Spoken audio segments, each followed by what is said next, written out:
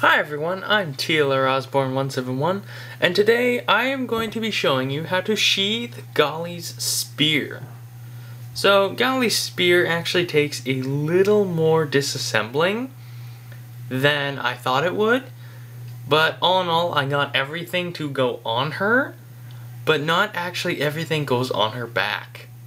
So let's get right into it. So here is how you're going to disassemble everything. Basically the staff and the blade stay as they are, but you have to take out the propeller from the blade itself and disassemble this little end piece. Other than that, it's pretty easy going. First thing you're going to want to do is put the blade and the staff piece together without the black too long axle in there. And then just set that off to the side for now. Now we're going to bring Gali into the picture. Now here's where things get tricky. First you got to remove her shoulder armor. Then you got to remove her chest plate. Now this is all in preparation and I'll explain later. So first you're going to take this piece of shoulder armor, stick the propeller piece through the farthest hole, and then you're going to put the gear onto there. Just like that. Now you're going to bring Gali back in, and you're going to stick that onto her shoulder. That keeps the propeller hidden away. Now, from here, you're going to take the black axle and stick it in the side of her foot. And thankfully, Gali comes with all black axles, so you don't have to worry about the axle sticking out awkwardly. Now finally, you're going to take the blade and stick it onto her back. Now you're probably still wondering, why is the chest plate off? Now, here's where things get really tricky.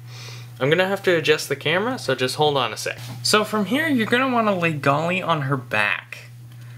Yeah, it's pretty complicated. So first you're going to want to take this chain piece and stick it in the pinhole just above where her back armor comes through. Then you're going to want to take this too long bushing or pin bushing and the pin axle, and you're just going to set it right there.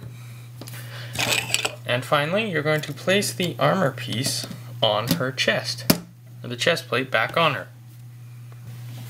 So right now you're probably thinking, okay, those pieces under her chest plate are going to fall out. Well, no, they are not. I have tried so hard to get them to fall out.